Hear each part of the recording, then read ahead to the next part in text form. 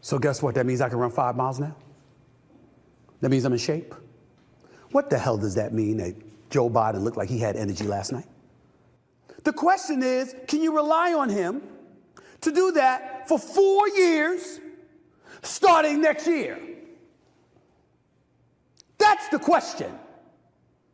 He gives a speech for an hour and 10 minutes or so on a weeknight in March of 2024, and suddenly that warrants 4 more years for a dude that's going to turn 82 years of age in November and is expected to give 4 more years after that. I said before and I'll say it again.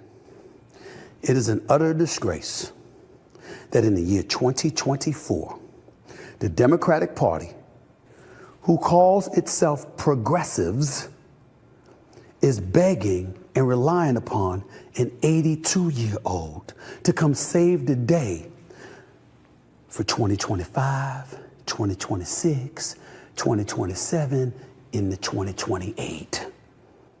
And if you think that an hour speech offsets all of that,